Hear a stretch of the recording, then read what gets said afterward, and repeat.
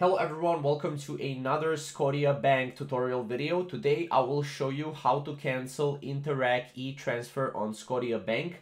Also, if you have any other questions regarding the Scotia Bank, and if you have some issues with Scotia Bank, you can visit our channel for more videos on that. But yeah, basically, how can you cancel Interac e-transfer? So basically, as you can see, from the app's home screen, you need to tap Move Money, and then from there you can tap Interac e-transfer, and from there tap Manage to view your pending Interac e-transfers, and then you can select the transaction you want to cancel and tap Cancel the transfer.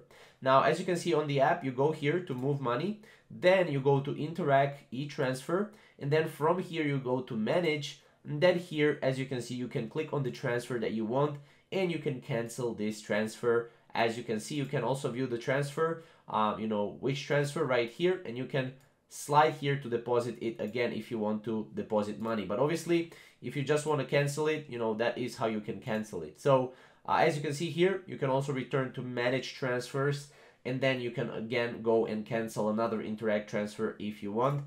But this is basically it, right? So you actually have a demo on their website, which is right here.